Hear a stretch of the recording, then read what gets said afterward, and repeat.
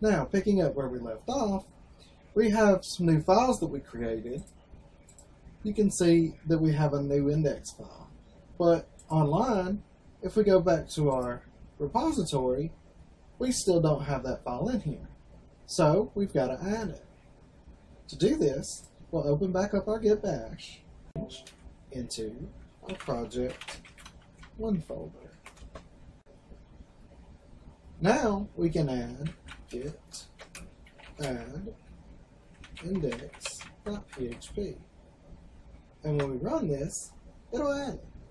Now, if you have a lot of updates and you don't want to have to deal with adding them individually, you can also use the command git add dash star and something like .php, and that'll add all PHP files in the folder you're in.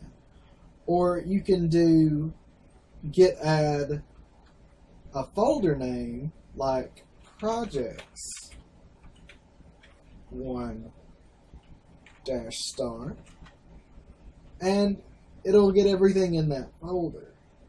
So that helps you a lot instead of having to add everything individually, but we have index, so we're good. Now that we've added everything, we're going to need to commit it.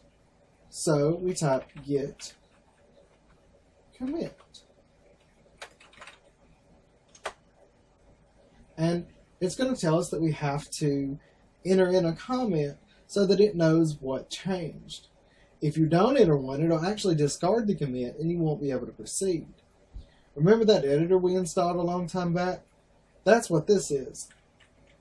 And all you have to do is type your comment, so you can say added index, and then you hit Control X and it'll ask if you want to save.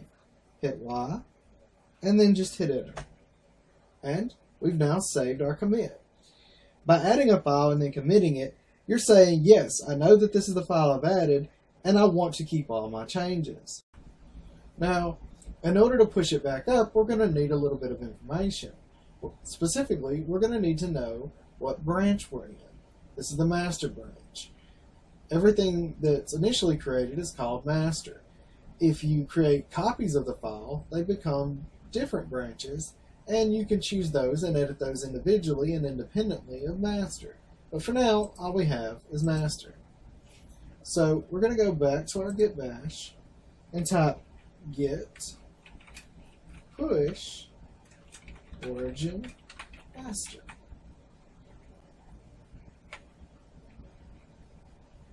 And it tells us that it updated our information. So now if we go back and refresh, we can see that we now have our index.php file on our remote repository. And we can see if we go into it that it has our new lesson from Creative Online School in it. That covers how to take files from your repository, clone them to your computer, make edits and updates, and push them back up to the remote repository. This is very important when getting your version control, because if you don't have these different commits and you don't have these different additions, if you accidentally overwrite something, or if someone else accidentally overwrites something that you've written, you can lose it. If you click over here and look at branch, you can see that I have this update that I just made, and I could potentially go back and change it to a version where this update hadn't been made. Well, that's all for this lesson. Thank you for watching, and you can watch this and other lessons at creativeonlineschool.com.